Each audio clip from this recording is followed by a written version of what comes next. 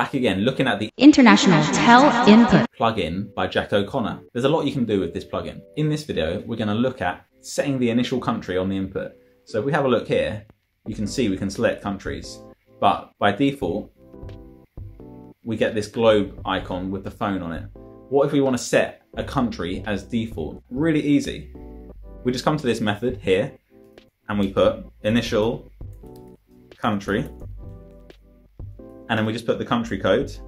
So I'm going to put United Kingdom, so the code is GB, save it, and now if we have a look, we see we get the United Kingdom flag. What if you don't know the country code?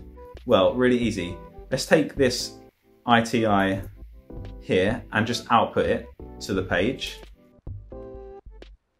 And if we have a look, let's pick a country, Indonesia.